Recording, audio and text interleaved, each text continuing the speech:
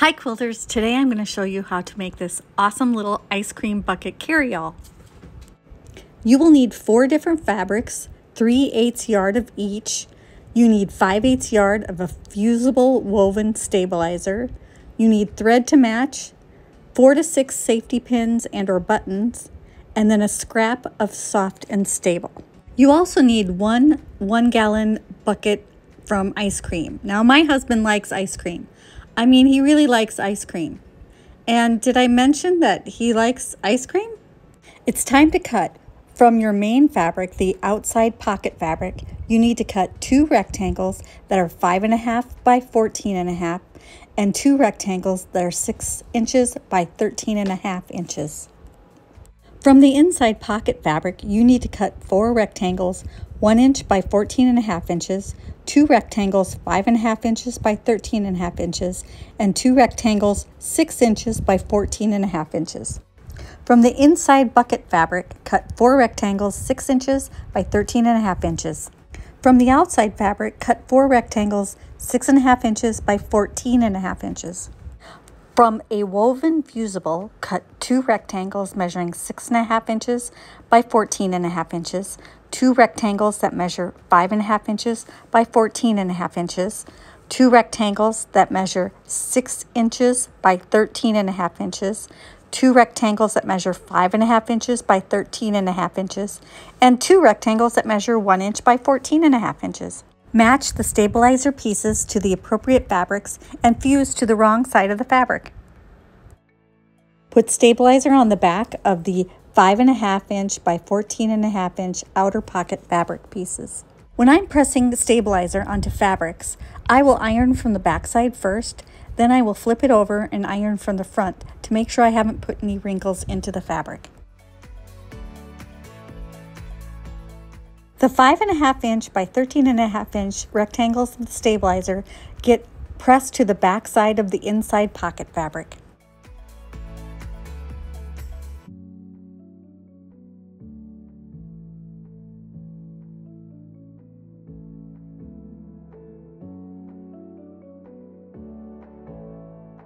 You will press stabilizer to 2 of the 4 1 inch by 14.5 inch rectangles of the inside pocket fabric.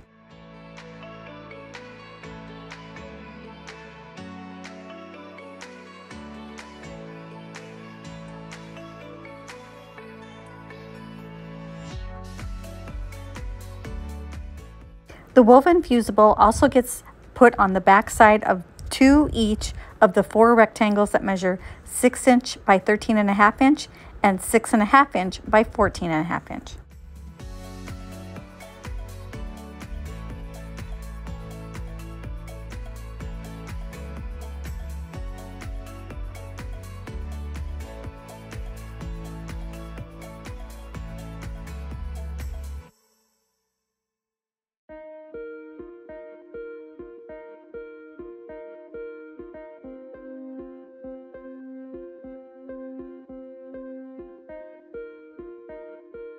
Now it's time to start sewing it all together. We're going to make the outside pockets first.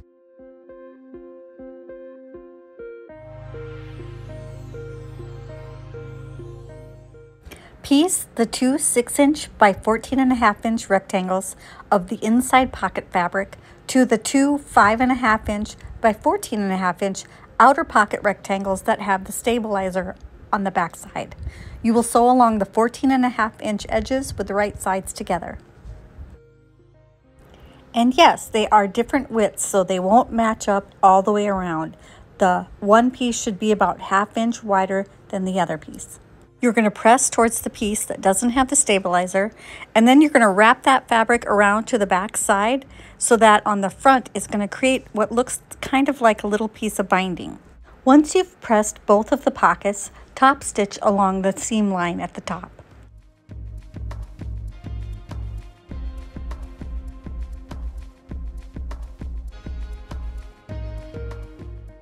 When I'm done with that, I'm going to flip it around to the back side and baste the bottom edge together so there aren't any loose pieces.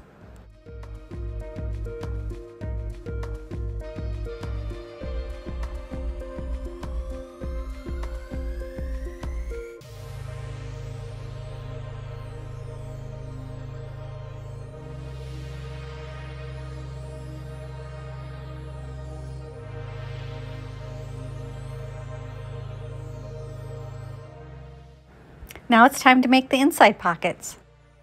These are pieced the same way as the outside pockets, but using the rectangles that measure 13.5 inches long. Piece the 6-inch by 13.5 inch outer pocket fabric rectangles to the 5.5 inch by 13.5 inch inside pocket fabric rectangles that have the stabilizer on the back side of them. The inside pockets and the outside pockets are opposite each other fabric-wise. Press and top stitch these pockets the same way you did the other two.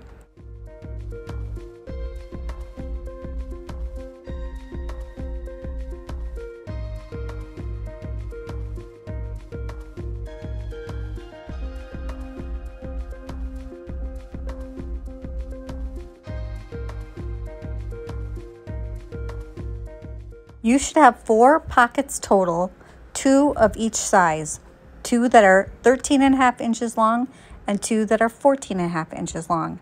If you want to add any creative stitching, trims, or ribbons to the pockets, now would be the time to add that.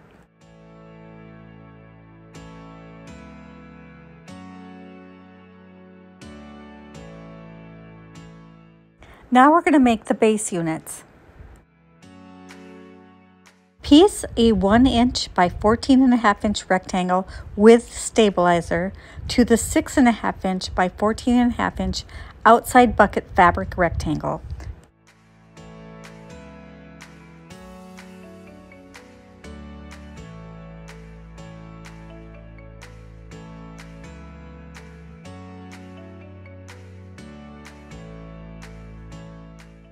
Finger press away from the smaller rectangle.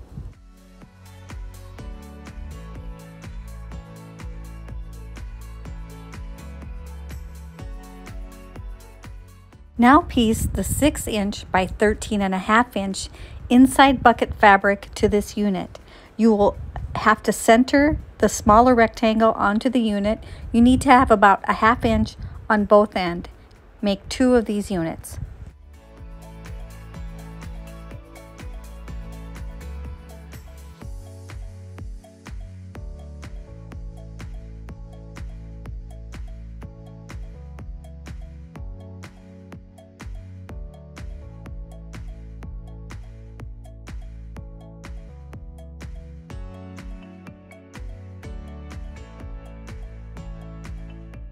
Make 2 of these same units using the large rectangles that have the stabilizer and the 1-inch rectangle that doesn't have the stabilizer.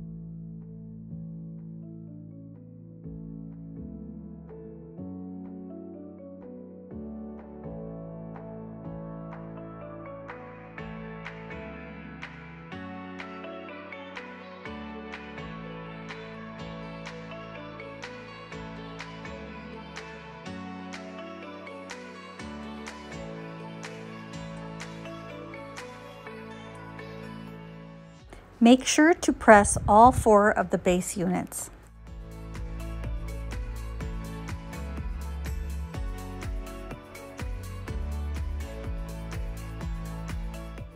In total, you should have 4 of the base units, 2 that have stabilizer on the large rectangles and 2 that only have stabilizer on the little rectangle in the center. Now it's time to add pockets to the base units. Place the finished pockets on the base units with the stabilizer on the big rectangles, matching the lengths of the pockets to the base units. Pin them in place so that you can baste along the edges to secure the pockets to the base unit. You're going to sew the 3 sides of the pocket to the base unit on all 4 pockets.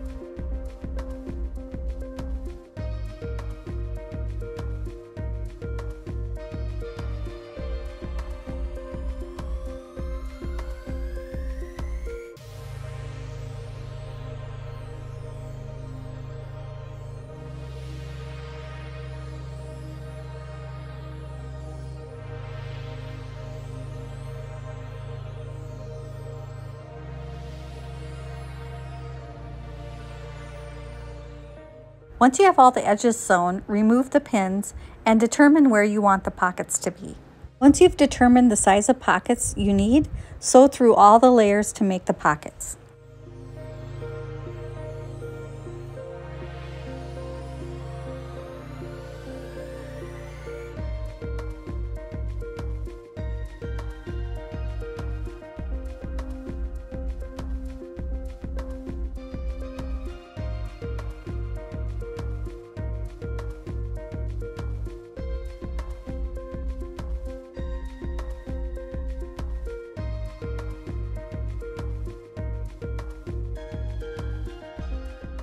It's almost time to put it all together.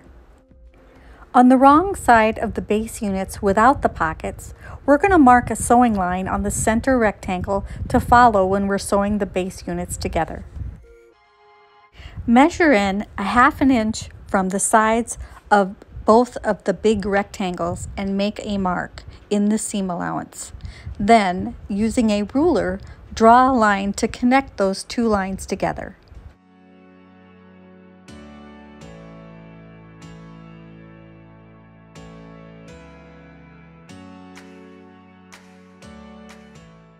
Pin a base unit without pockets to a base unit with pockets.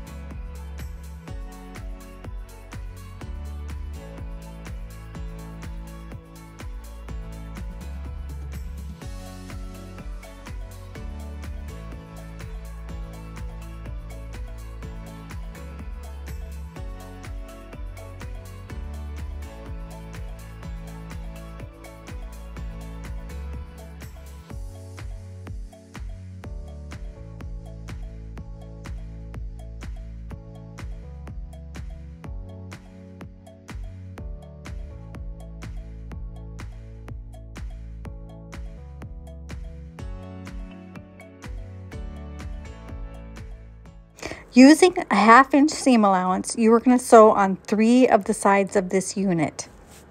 Make sure to backstitch or reinforce the beginning and end and each of the corners. When you sew the transition between the smaller rectangles and the larger rectangles, you will sew right on that line that you made.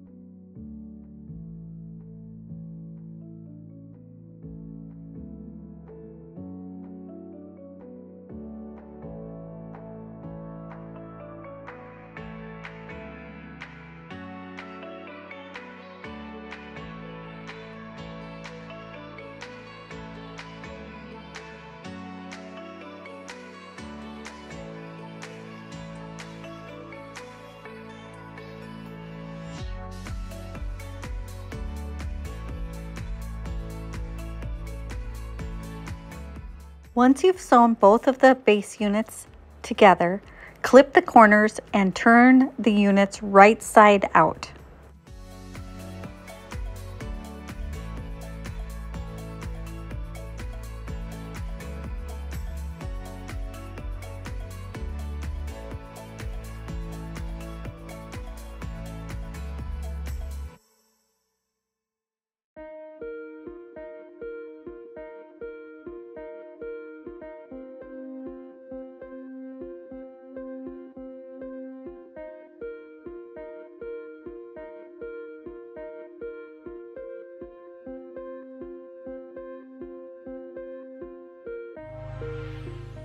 Make sure you poke out all of the fabric where it might get stuck in on itself and those little jogs that we make for the seam allowance.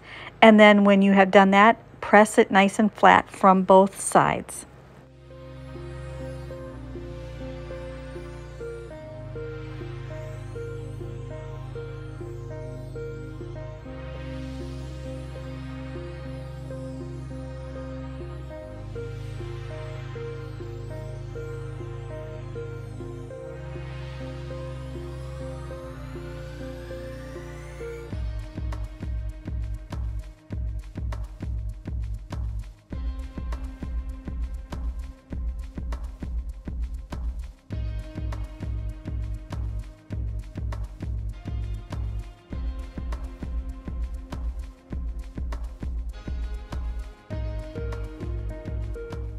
Next, we need to attach a base to this unit. Place around the bottom of the bucket onto a piece of soft and stable.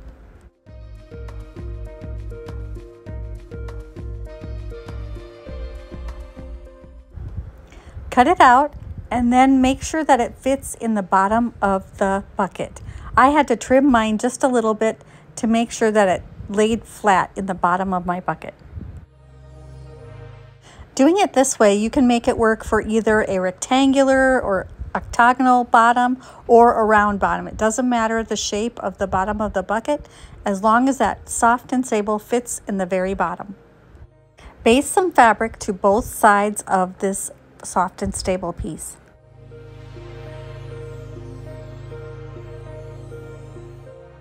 Now you can pin the bottom unit to the pocket unit. This is a little bit tricky as the bottom unit is kind of roundish, and you'll have to kind of slide the fabric along there to make it fit. You will sew the entire edge of the pocket unit to the bottom unit. As you're pinning it in place, it starts to look a little funky, but you just keep wiggling that fabric and making it fit around the bottom of that piece.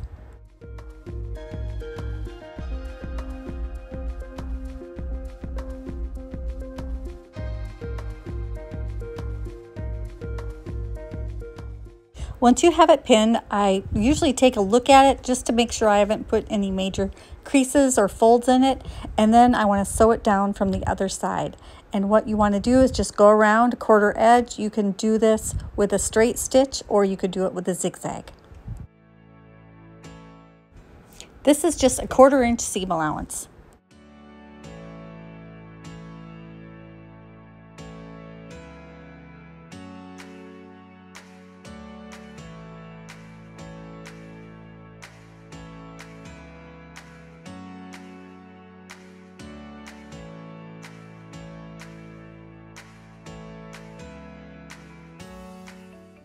Now you're going to center the pocket unit on the other side and pin that one in place, the same as you did the first one.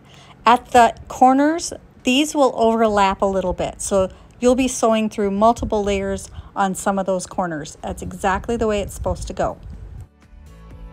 These should overlap the same amount on both sides, and the place where they overlap is the spot where the handles will be on the ice cream bucket, and you'll kind of fit one side of the pocket on one side of the bucket, and then the other pocket will fit on the other side of the bucket.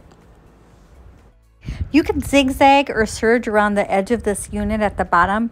It will all be raw edges on the bottom of the bucket, but it's hidden inside, and you won't be able to notice it once the pocket unit is in and on the ice cream bucket.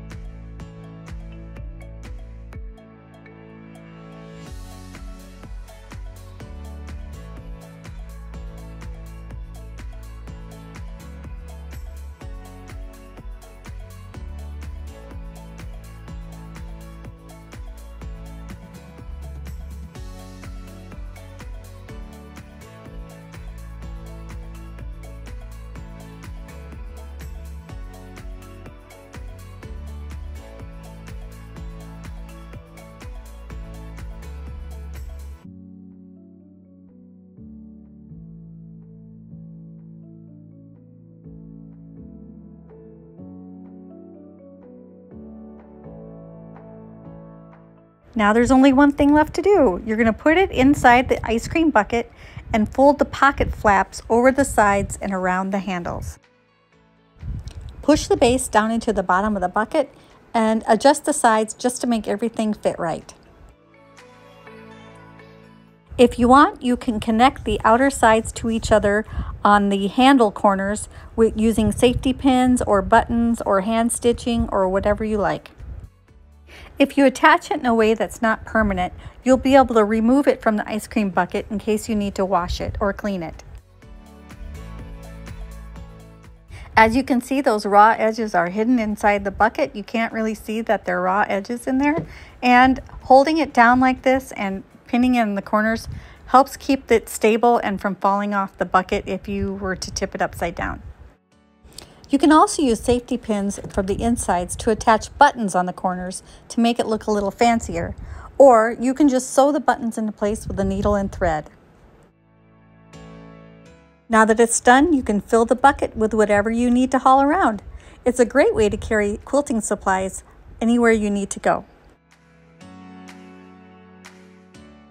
I have one that I use to store all my hair supplies at home, one that I have first aid things in, and the new one I just made will be great for all of our decks of cards and small games and game pieces. We hope you'll hit that like button, make a comment, share with your quilting friends, and subscribe so you can see everything we're doing at the Quilted Forest. Thanks for watching and happy quilting! Here is a written pattern for the ice cream bucket caddy. You can find the PDF in the files section of our Facebook group called the Quilted Forest Friends. There is a link in the description below to get you to the group. Or you could take screenshots and print it at home.